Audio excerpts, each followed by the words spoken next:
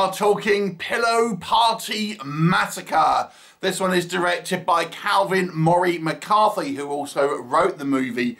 Now, you may be thinking this sounds a little bit similar to the Slumber Party Massacre. And I haven't seen that movie, to be honest, but I have obviously heard of it. And I think this is like kind of a loose remake, certainly paying homage to that movie. And although this movie is a modern movie taking place in contemporary times, it certainly has some 80s aesthetics. So what is the story? Well, it focuses on a group of female friends as they are kind of having a reunion. We see in a kind of a prologue at the beginning of the movie, there is a kind of a party at school, and it's around kind of April, so they're kind of doing April Fool's pranks, and they do play a prank on one of their friends, which kind of humiliates them, and ultimately sends this kind of friend into a somewhat of a bad mental state, and then she commits a essentially a school shooting. So cut to sometime later, we have this friends reuniting to try and kind of repiece their kind of friendship together, maybe kind of exercise some of their kind of internal demons, but we find out that there is a killer who is seemingly targeting them, but also pretty much anyone else in the area, if we're being honest. As well as, you know, there's rumours of a kind of a breakout in a mental asylum. Could this be something, you know, a ghost from the past, so to speak, or is it something completely different? We all have these girls kind of holed up in this house, and yes, there is a pillow fight. And now, what will happen? You'll have to watch the movie and find out. So I've reviewed a number of McCarthy's movies in the past on the channel, and he's asked me to actually review this one. So I will say, from a directorial standpoint, I definitely see some more confidence in the direction here. While I was watching this, even of the initial scene, let's just take the prologue for example, I thought there's a real confidence in the directing here. I thought there were some stylistic choices. And that's, to me, when you'll see kind of a confidence in the directing, when someone kind of wants to kind of stamp their style on it and have stylistic choices. And I have to say, I do think McCarthy has evolved as a filmmaker to a pretty good standard now, I have to say, and I kind of quite enjoy the direction of this movie. Certainly the most confident of the films I've seen of him so far. And this movie definitely, I think, plays to fans of the original movies, like the kind of Slumber Party Massacre, and even though it not being kind of set in the 80s, it does a good job here of kind of having an 80s kind of feel without kind of having it set in the 80s, or kind of doing one of these kind of like, you know, faux kind of retro films. It straddles a line pretty well, I have to say. I actually like the movie at its best when there's some quite good dramatic moments within the film as well. Our characters all have different opinions about how to, you know, mentally deal with the kind of the situation that had happened before in their past.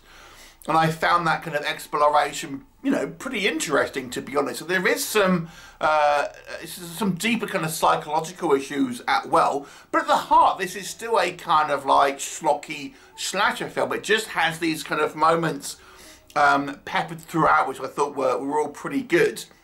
There is some fairly good kills here, and it's mostly practical effects you'll see on display here. There's a little bit of kind of CGI blood, but for the majority of it, there is practical kills, and the majority of which you kind of see on screen as well. So I kind of think you know, fans would kind of enjoy that. If you're not familiar with the kind of the Slumber Party Massacre, as like I said, I haven't actually seen that film, but I'm aware of it. There is a kind of like comparisons that can be made for the likes of kind of Scream and things like that also. So if you're, you know, if you're more interested in kind of modern horror, I think the Scream movie, probably the original one, is a kind of a good comparison piece as well in a lot of ways. I kind of quite like the acting from these girls. I thought they did a pretty good job here of making kind of believable kind of friends that were a group of friends, all of whom who have slightly different kind of personalities, but you can still see the common thread and why they're kind of friends. And I enjoyed the conversations, as I say. I think the you know, the idea here of having a mix of kind of more dramatic elements mixed with the kind of like the goofier kind of schlocky stuff You know, I think for the most part worked pretty well. And, you know, there's a reasonable amount of body count here. We get some kind of other characters that are introduced. And even smaller roles. There's a couple of guys that turn up. And, you know, one of the guys, for example, is portrayed to be very much against type, which I thought was quite good. And, you know, even in this sort of small amount of screen time, I thought he came across as a likeable kind of character and not your kind of like your typically kind of like written, you know, douchey kind of like horny guys that you get in a lot of these films. The other one maybe, but, you know, at least one of them I thought was portrayed to be somewhat against type. There are some quite outrageous kills. I mean, I do have a little bit of an issue with that, but we'll come on to that. But I think for some at least, you know, for example, we get a scene where someone is literally kind of split in half. So it's massively kind of over the top in certain sequences, but I got a feeling people will kind of enjoy that. So that was all pretty fun, I suppose.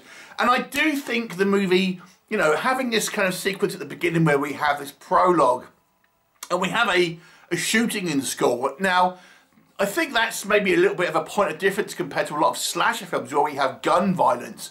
And of course that brings it into kind of parallel with the real life situation that there is in America, where there is, you know, unfortunately a high amount of kind of school shootings. And it kind of snaps this movie into somewhat of a kind of a reality that our world is in at the moment. And it kind of like, you know, clearly brings parallels to that. So let's kind of now transition to maybe what I think could have maybe worked a little better. I think that element, that kind of school shooting element, was treated more as a throwaway moment, rather than kind of like being more impactful and drawing kind of parallels to real life than it could have been. It just seemed like we see this kind of school shooting, and it could have been a bomb, it could have been a stabbing, it could have been anything. It didn't really, I think, it seemed to be more of a kind of like arbitrary decision to have it on gun violence, rather than trying to, you know, draw parallels to the current kind of climate where we have all these kind of school shootings. And I feel had it kind of led more into that, it could have been a little bit more impactful in regards to you know, drawing parallels to kind of real life. As it stands at the moment, it just seemed like somewhat of an arbitrary decision to have the inciting incident, so to speak, be kind of gun violence really more than anything else.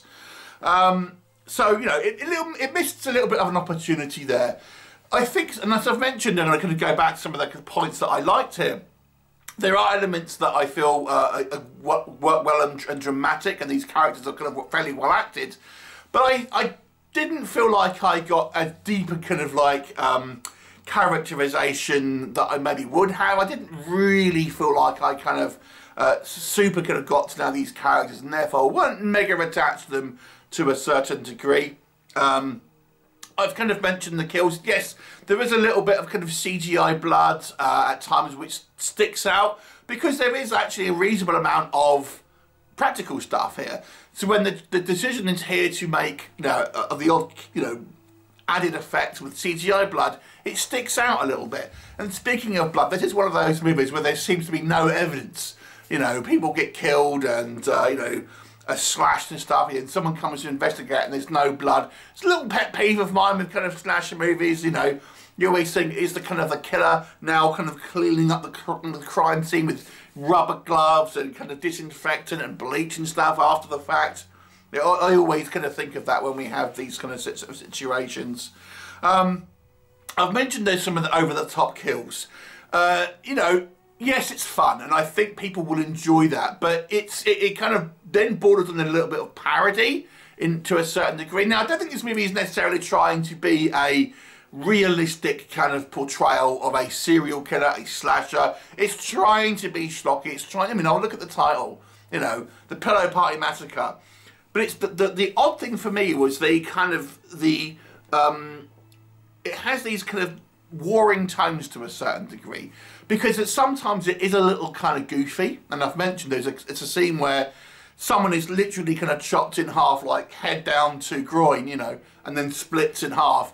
And we have to consider the strength of someone that it would take to do that. And there's a couple of other instances as well.